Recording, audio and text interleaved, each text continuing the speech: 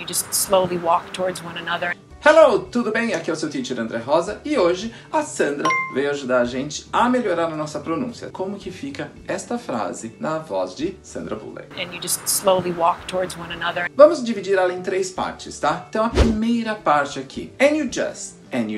Como você pode prestar atenção, and, eles não pronunciam and. Ele vira um and mesmo, isso mesmo. Então vira and you just. Remember, engole o i menino do just, então sempre fica um just. And you just. Então pode perceber como você vai perdendo aí algumas das interferências do português. Então só aí já são 2, and you just. Agora vamos para a segunda parte, slowly walk.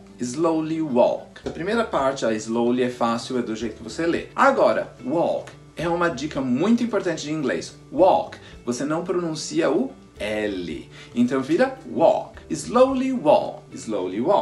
And you just slowly walk. E na terceira parte, towards one another. Então é muito simples. O towards, você vai ler desse mesmo jeito, só que one another, parece que é uma palavra só, e é isso que acontece. Você linka, você conecta as duas palavras. Por quê? Apesar do one terminar com E, lembra? Engole o E, menino. Então ele vai ter o som de N. One. E daí você pega another, começa com uma vogal e linka os dois e vira one another. Towards one another. Então, é desse jeito que ela fala. Veja como ficou muito mais fácil de entender e ter uma pronúncia melhor. Towards one another. Perfeito?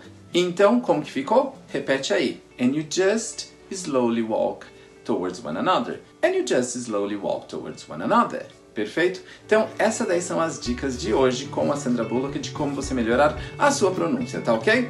Um beijo e vejo vocês no nosso próximo vídeo.